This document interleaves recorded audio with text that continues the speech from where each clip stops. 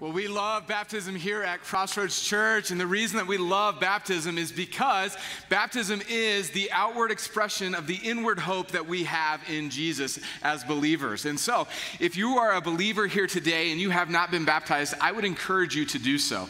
We model it after Jesus' baptism. We see all throughout the New Testament this understanding of when we believe, we get baptized. We believe, we get baptized. We believe, we get baptized. We show publicly our declaration of faith. And so, if you're here today and you have questions or you're ready to get baptized, we're ready to baptize you. And the easy way to do that is you can simply text NEXT to the number on the screen. And the person on the other side of that line is Doug Schmidt, who is our baptism guru guy. And if you have questions or need help walking through that process, he's the guy to help you get ultimately to the tank where you make that public declaration, all right?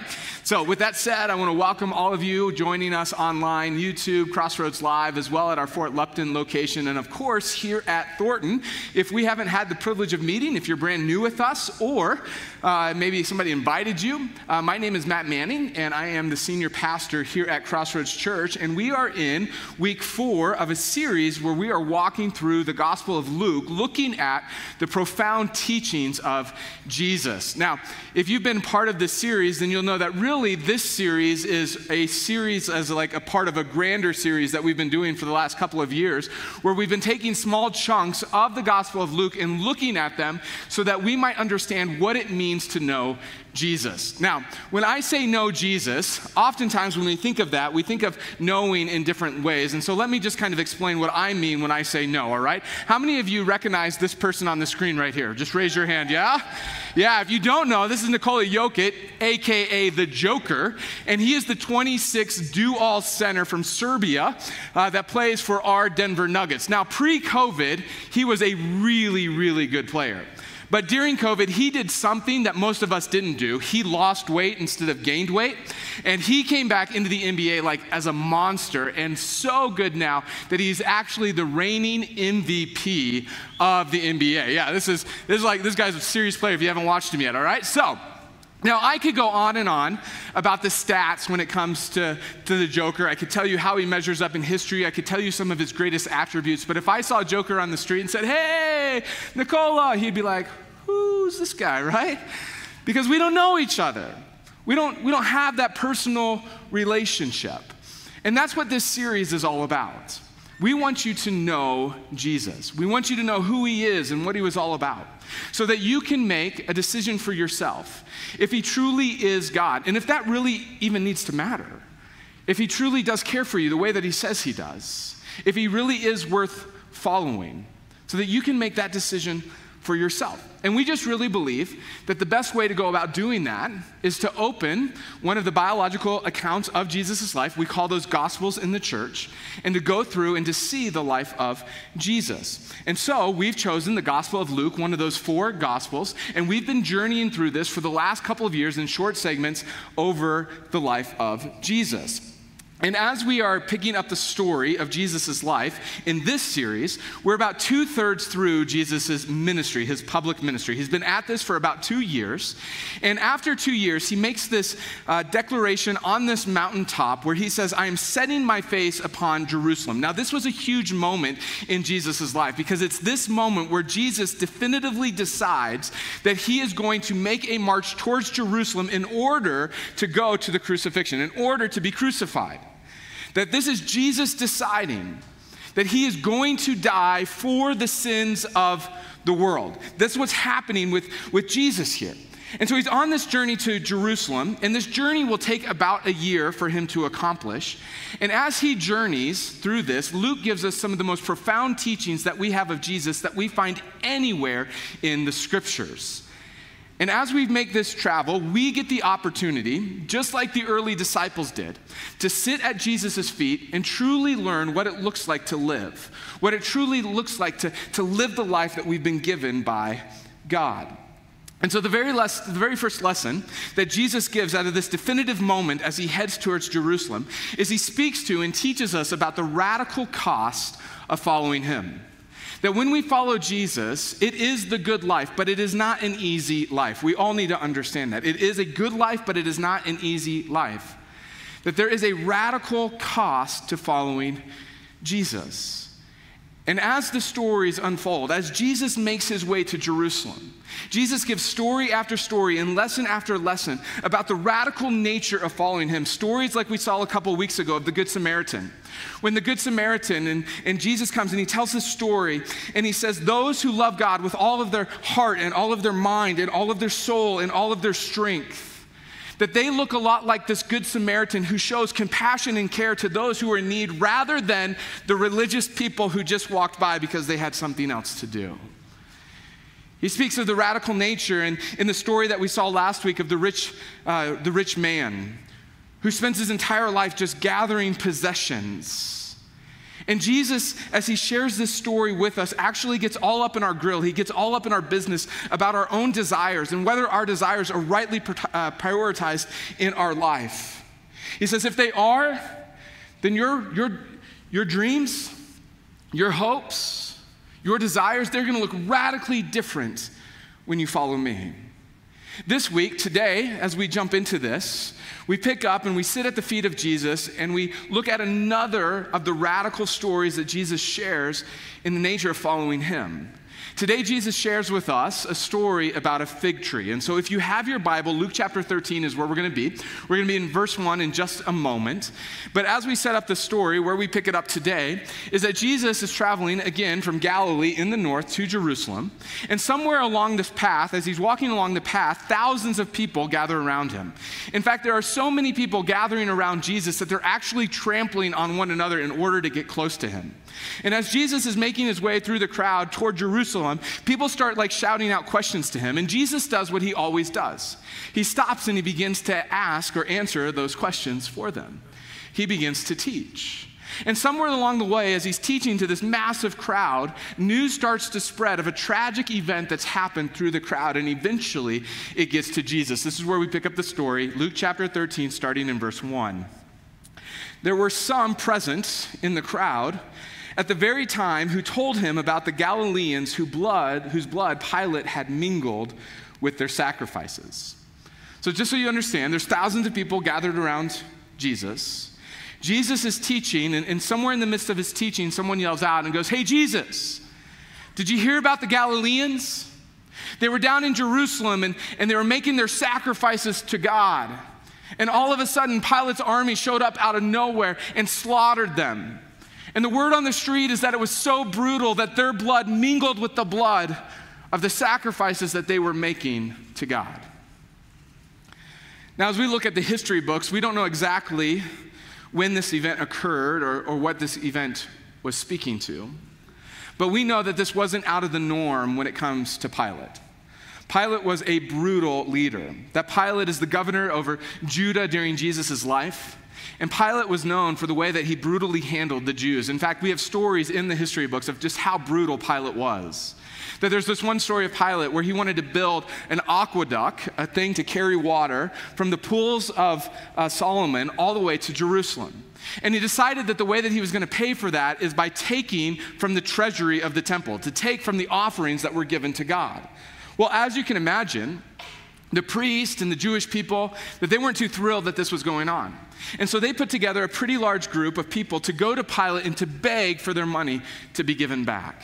And as that crowd approached Pilate, Pilate came up with the idea to send his army dressed as common people into the crowd. And at his moment, at his signal, they threw off their cloaks, pulled out their daggers, and slaughtered the entire crowd.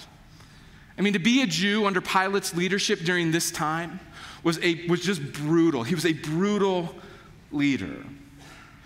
And Jesus, upon hearing this tragic event, he responds in what only can be described as a very curious question. He looks at the crowd, verse 2, and he says this: "Do you think that these Galileans were worse sinners than all the other Galileans because they suffered in this way?" I mean, come on. This is such a curious response, isn't it? Such a curious response to such a tragic event. And yet what Jesus is doing in this moment is he was actually addressing a common belief that people during this time had. See, people during this time in this culture believed that good people only had good things happen to them, and bad people only had bad things happen to them. That God, as he orchestrated this world, he would see if you were good, that only good would happen to you, and if you were bad, bad things would come upon you.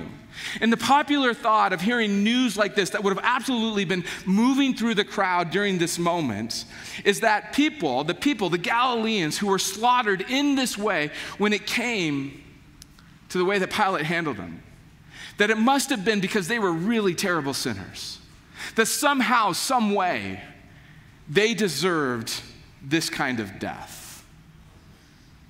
And unfortunately, this is still a common thought today, isn't it?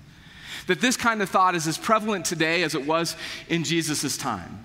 That somehow today in our culture and in our time, we think that if we can just barter with God, if we somehow can just be good, and let's be honest, good is however we define it, that if we can just be good, then God will save us from the asteroids and the terrorists, from the drunk driver, from the suffering and the pain of our lives. And then when tragedy strikes us or someone we love, all of a sudden we all become theologians, don't we?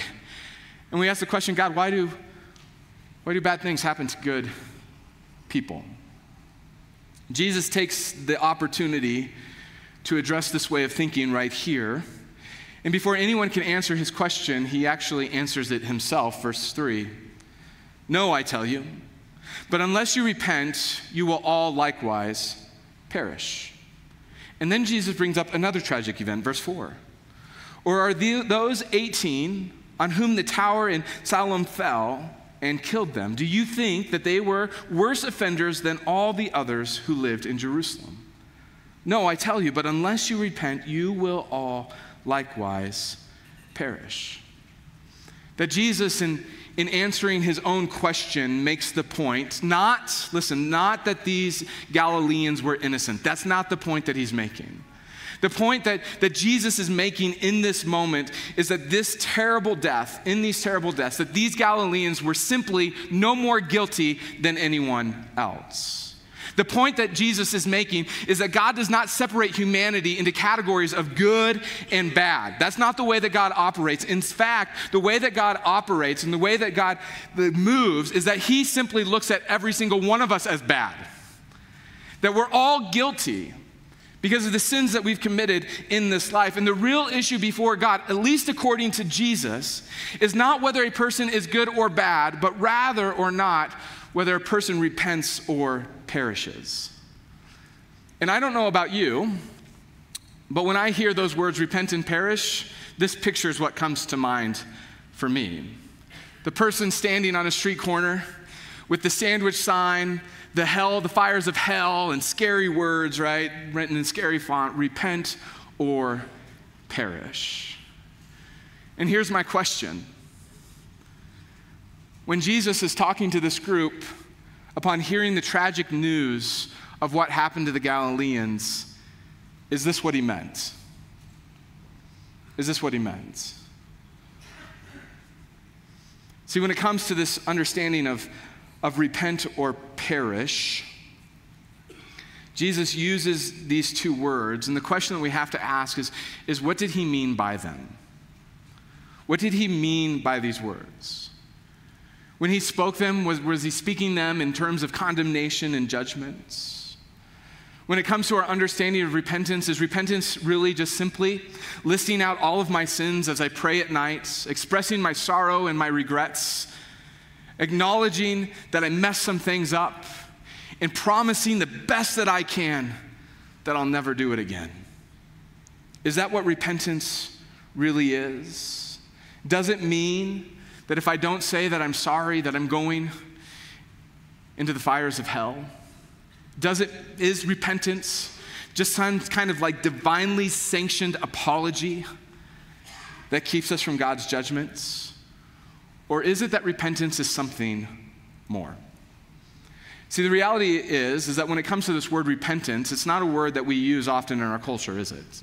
In fact, we don't even use it all that often in church world, and when we do, we just kind of throw it out there, and then we move on like everybody understands it. And yet the reality is that many of us don't actually understand what the word repentance means or is, and yet it's so hugely important, isn't it? I mean, if what Jesus is saying, that these are the only two options, repent or die, it's pretty important for us to understand what repentance is. And so when it comes to repentance, the simple definition is this, that repentance simply means to change one's life direction or their course. It means that you're walking in this direction, and then to say that I've repented is to stop and to make the definitive action to head in the other direction. That's what repentance is. So let me explain it to you like this. Let's suppose that you wanted to become a skydiver. And so you went to skydiving school, and they taught you how to pack your parachute and how to pull the ripcord and how to land safely. And your day came when you were going to be taken up in an airplane, and so you're in the airplane, you get to like the cruising altitude, 7,000 feet, and the instructor looks at you and says, okay, man, it's your time to jump. And as you make your way to the edge of the plane, you're looking out at the 7,000 feet between you and the earth, and all of a sudden your knees get weak, you feel like you're gonna throw up, and you think to yourself, I can't do this. And you look at your instructor and you're going, no, like, I'm not gonna jump. And the instructor says, no, man, you can do it. And as he's like trying to push you out of the door, you're like, no, I'm not gonna do this. You've just repented. You've just repented. You've changed your life's course. Now, we don't often think of it that way, do we? That's not typically the way we think of repentance. And so today, what if Jesus wants us to see repentance as not just a listing of the sins and saying that we're sorry and that we deserve punishment, but what if it's rather about something that makes all things right by redirecting our entire lives towards the God who is the ultimate source of life? And then in that redirection of our lives, that we become radically transformed into something more, something like fig trees. I mean, that's the way that Jesus compares us. Look, verse 6. And he, Jesus, in the midst of this teaching, told this parable to the crowd. A man had a fig tree planted in his vineyard, and he came seeking fruit on it and found none. And he said to the vine dresser, look, for 3 years now, I've come seeking fruit on this fig tree, and I find none. Cut it down. Why should I use up any grounds? And the vine dresser answered him, sir, let it alone this year also, until I dig around it and put on manure, and then it should bear fruit next year. Well and good. But if not, then you can cut it down. End of story. Okay, so let's just think through this. Thousands of people are around Jesus. Someone shouts from the crowd, hey, Jesus, did you hear the tragedy? All of a sudden, he takes that opportunity to share that the measure of a person's life, the measure of a human's life is not whether they're good or bad, but rather if they have repented or not. And now he's got all of the crowd's attention, just like he has our attention, and we're sitting here wondering, we're on the edge of our seats going, Jesus, what does a repentant person look like? Because if the option is repent or die, I don't want to die, so what does it look like if I'm repentant? What does that look like? And so Jesus launches into this story about a fig tree. Let's just call it what it is. It's bizarre. It's bizarre. See, Jesus coming into this says there's a fig tree. And it's not a particularly good fig tree. It's not bearing any figs. There's no fruit on it. And the person who owns the tree basically says, it's time for this tree to perish. I'm going to cut it down. But there's another character in the story that Jesus introduces us to, and he's the vine dresser. And the vine dresser goes, no. Let's give it some more time. Let's throw some Scott's fertilizer on it. Let's dig around the roots. Let's do some things. Let me work on it. And then I'm confident it will produce fruits. And so the owner goes, all right, fig tree, you get a stay of execution. We'll come back in 1 year. End of story. Jesus moves on. And we're like, Jesus, I got some questions, right? Like, what does a fig tree have to do with repentance? And Jesus says, well, just about everything. See, Jesus looks at us and he says, I want you to know that just like the fig tree, you don't have as much time as you'd like to think. The owner, who happens to be God in this story, is full of mercy. And he is a patient God, but his patience is not to be presumed upon. And this life is full of tragedy. That this life has an immediacy about it, doesn't it? That we live with the truth, every single one of us, that one day our life will be called upon, and in that moment we will exist no more on this earth, that we will die. That every single one of us lives knowing that there will be a moment in our life when our life ends. I mean, this was so apparent in the story that we looked at last week. If you were here, you remember that we looked at the rich man who spent his entire life accumulating more and more possessions and then building bigger and bigger barns, and then his day of reckoning came. On this night, your life will be required of you. In a moment, he's gone. And what he spent his entire life working toward, the accumulation of stuff, no longer matters. See, there will be a day when our lives come to an end. And Jesus goes, on that day, the question before you is not whether you were good or bad, but whether or not you repented. See, when Jesus says repent or perish here, he's actually talking about the process of transformation. That is, how do we become alive in Jesus? What does that look like for us? And it's right here in this story about a fig tree where we begin to understand that repentance isn't just a listing of our sins that we're sorry for, but actually the redirection of our life. Spiritually speaking, it's where we put God first and everything else in our life second. It's the redirection of our desires and our hopes and our dreams, really our entire beings, that results in transformation where we become more like Jesus, more alive in Jesus.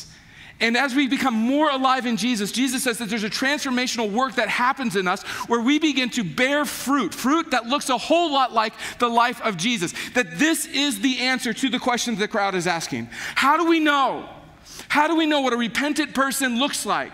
Jesus says you'll know because your redirection of your life will find fruit, that you will start bearing fruit. And that in Jesus' words, all he's saying when he says fruit, that's Bible lingo for tangible change. It's when Jesus moves from our plus one to the center of our lives where we're all about him. It's those moments in our life where we look at the sin that used to give us so much pleasure, and then when we do that sin, it only brings heartbreak into our lives. When it comes to our relationships, we start to notice that there's compassion and care instead of harshness. When we're walking through this world, we're no longer indifferent to the legitimate needs that we see all around us. That as we move through the world, we notice that we become people who are encouraging rather than constantly tearing down. Our cautious prayers end and our dangerous ones begin. We stop attending church and we start being the church. The redirection of your life will result in transformation with tangible change, and you will experience what it means to truly live. And that's what this parable in Luke chapter 13 is all about. And yet Jesus gives it to us in such a sobering way, doesn't he? I mean, he looks at every single one of us and he says, if repentance is to truly live, then the opposite of that is death. It's to perish. That is to say, that if by chance we refuse to repent, redirecting our lives and submitting our whole lives, our heart, our mind, our soul, and our strength. If we refuse to repent, Jesus says, then what's the alternative other than to wither and to die? If we depend wholly on ourselves and not at all on God, then what's the other option but to perish? One of my most favorite books that I've ever read is Mere Christianity by C.S. Lewis. If you've never had the opportunity to pick it up, you should. It's a small book. You can read it in no time at all. But in it, C.S. Lewis says these words. He says, each choice that we make in our lives turns us either towards God or away from God. Every thought, every word, and every deed turns that core. central part of us into either a heavenly creature or a hellish one. In other words, we are constantly undergoing transformation. God is either shaping us into beautiful people who will one day be at home in heaven because of our repentance, or we are perishing by turning ourselves into dark creatures who will willingly choose hell over being anywhere near Jesus. See, when Jesus says repent or perish, he's not saying it in the form of condemnation or judgment. He's saying it out of mercy. And this is where we start to get the parable a little bit mixed up. Because oftentimes when it comes to this parable, we think that we're the owner with the axe in our hand, and that it's our job to go around and find the trees that aren't producing fruits and to begin to take the axe towards them. That's where we believe our role is.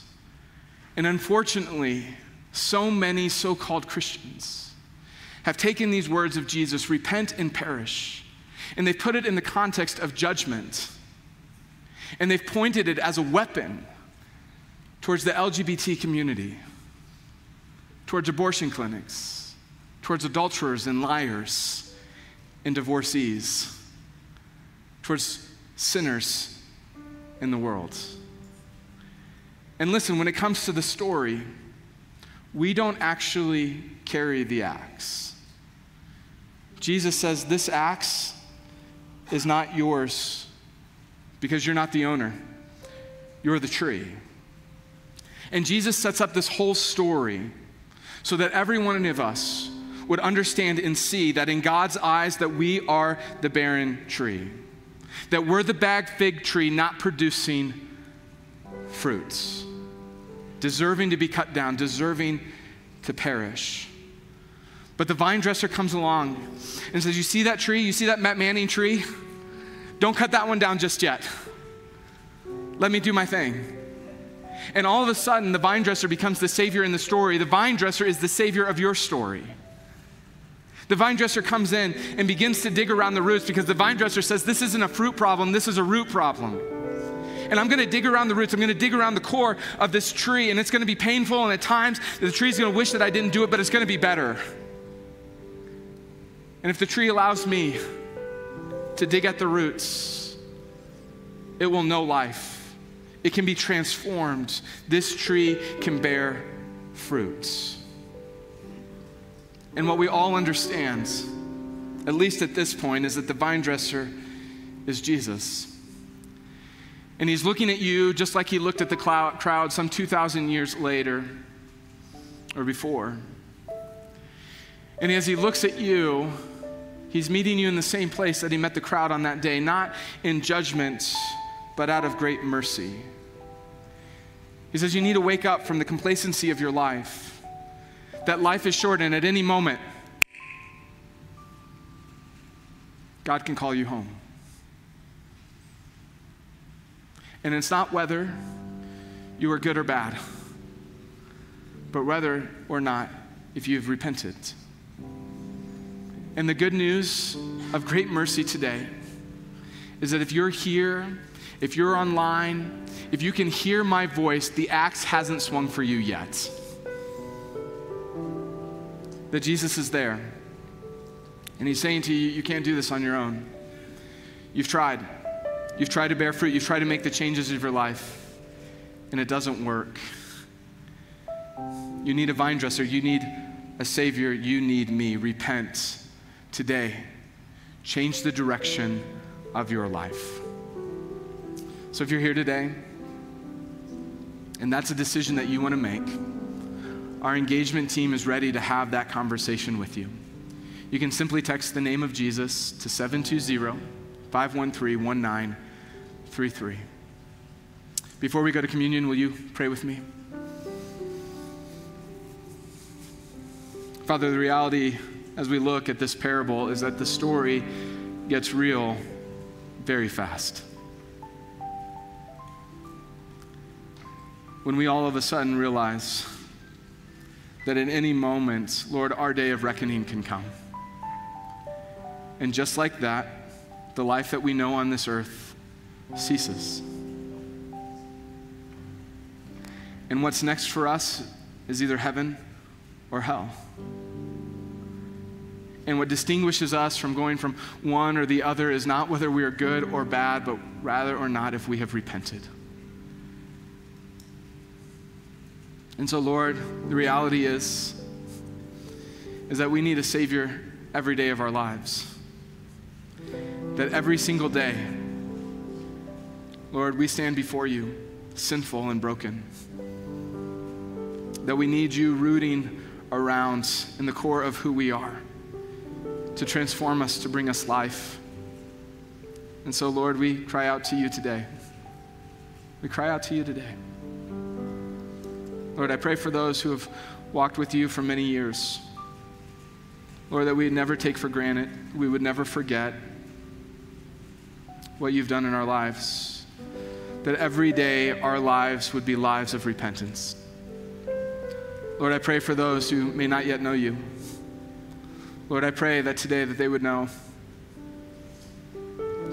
you, that they would experience you. Lord, that they would choose to walk in your direction. Lord, I pray that, I ask of that, and all of God's people said, amen. Every week here at Crossroads, we celebrate the reality of the repentance that we've been offered by going and doing communion together. The only reason that we're not perishing is because of Jesus, and on that cross, where his body was broken and his blood was spilt, so that we would have life, so that we would have something to run to, someone to run to. This is the reminder that Jesus is our Savior. And so today, we remind ourselves again of the sacrifice that Jesus made on our behalf by eating of the bread and drinking of the cup.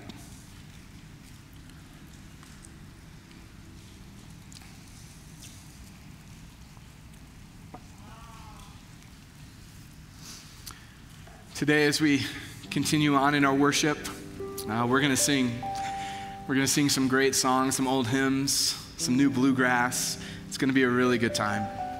At any point during that time, if you're online and you need prayer, we just encourage you to click the button. If you're in-house, you just make your way towards the back. We'll have people to pray there for you. It's a privilege for us to do so, all right? So I'm going to go invite you, wherever you may be, to go ahead and stand as we sing today.